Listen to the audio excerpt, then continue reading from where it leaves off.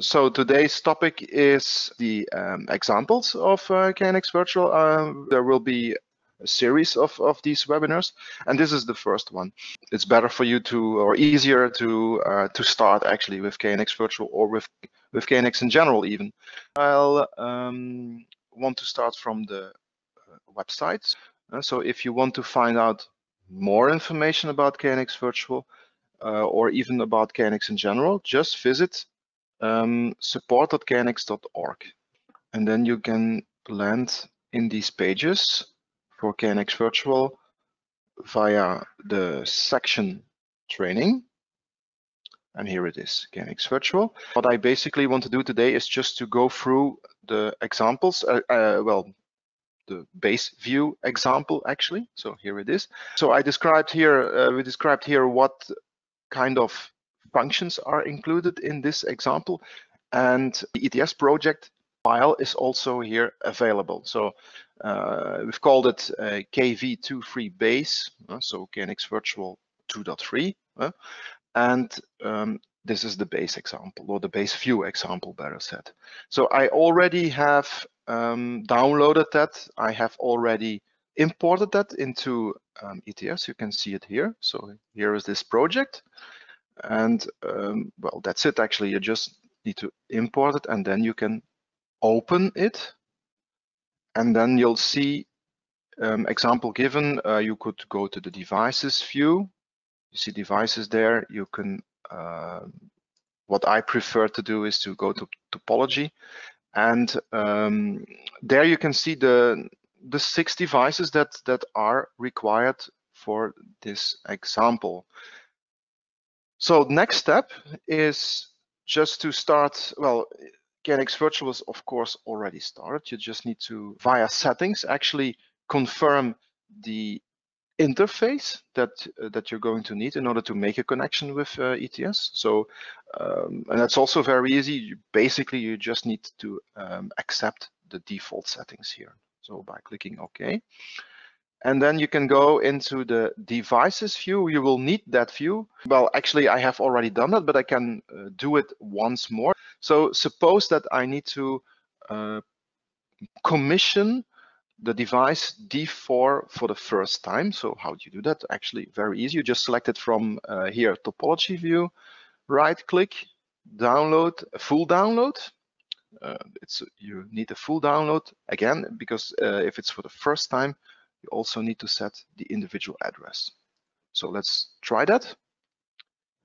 So in the user interface of ETS, it's indicated which device, for which device you need to press the programming button. So that's D4, and here it is D4. So if I just press this programming button, then the individual address will be programmed. And then after a while, the application program as well will also be downloaded. As you can see, yeah, this is it. This is all you have to do. I'm not going to do this for all these devices, but I have already done that, of course. So let's have a look at the base view then. So let's open it. So here it is. And let's have a look at the description of on the web page. So here it is. So a first function that is included is D41. So by D41, we mean the first channel of D4. So those 2 buttons here, so the top buttons, they switch D71, D72, and D73. So here we have D7. So this is D7, 2, and 3. So and let's try that. And indeed, that's what we see. So we can indeed toggle, switch on and off, better said, the 3 channels of device D7.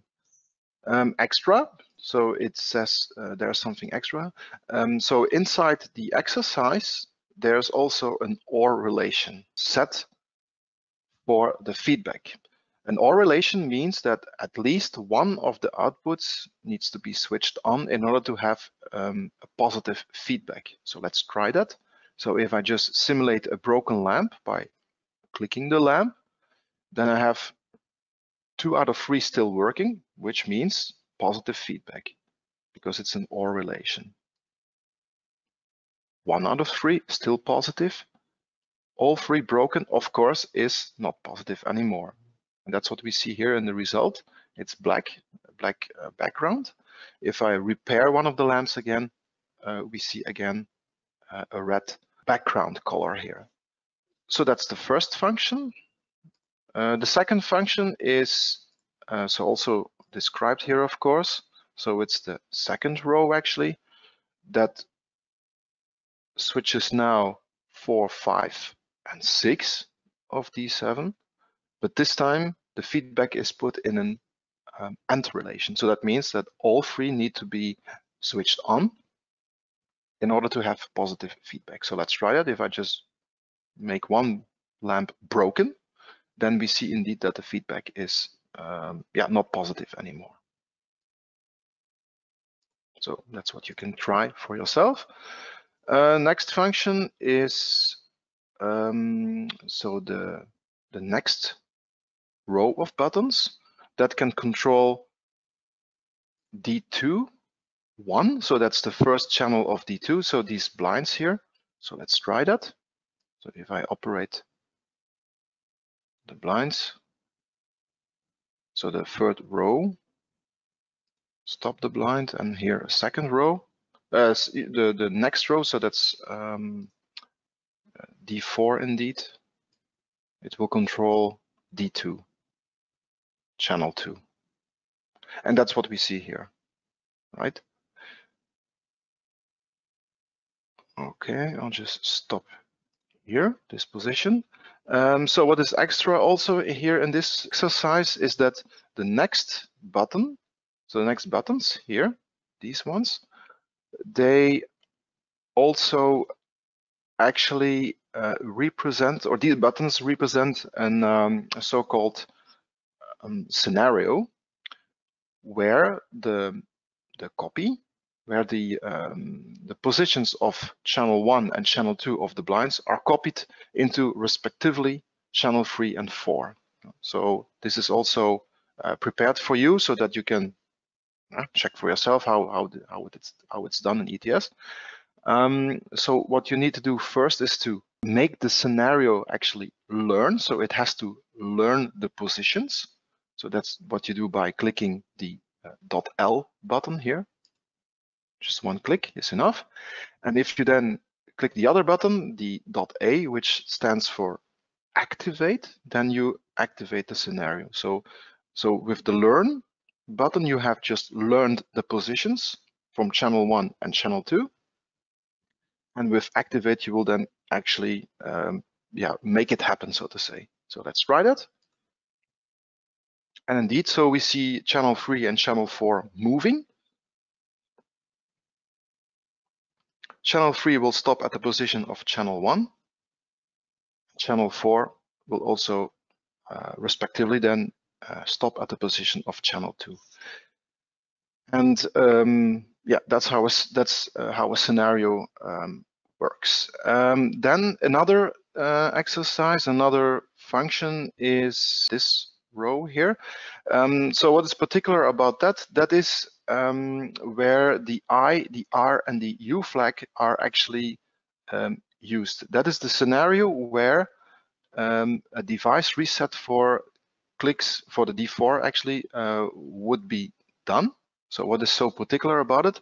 If I would not use all these flags, then a reset of this device would mean that the feedback is not updated.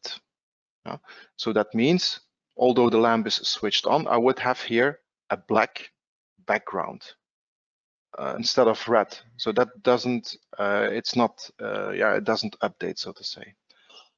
So therefore, we have the constellation of these flags in order to overcome that problem. By the way, you can see that also in the monitor of ETS if you like to do that. So I can maybe shortly demonstrate that by just starting the monitor. And if I just via the user interface of ETS do a reset device, then we can see that result here in the monitor. So there's a restart. And indeed, there is a group value read sent out after restart, to which comes a response. So if you want to check that closely for yourself, just open D4 and open D7, I would say. So the channel number 6 I have set, and channel number 8. So here you can also see that clearly. So the U and the I flag, better said, and here the R flag. So that's the specific constellation that you need in order to have this working properly. If you do it, if you'll have a look at the buttons while I'm doing this reset, you will see that it shortly indeed goes to black and comes back to red again. So I'll try to demonstrate that. So have a look at the screen here. So 0. So the background is red for the time being. If I do a reset, it will shortly become black. Just try to follow this. It's very short, but it's definitely there. Okay, so that's something that you could try for yourself, of course. Then last two functions that are described here is where 7 and 8 actually control dimmable lamps. So let's try that by simply switching them on. I can dim down, I can switch off again. The other lamp as well. But the difference here is that for channel 2, I have there has been set up a quicker dimming, so a shorter dimming step actually, or dimming step time. That's what you can see here. So this is much quicker, as you can see. So that is basically it, what you can see in this example.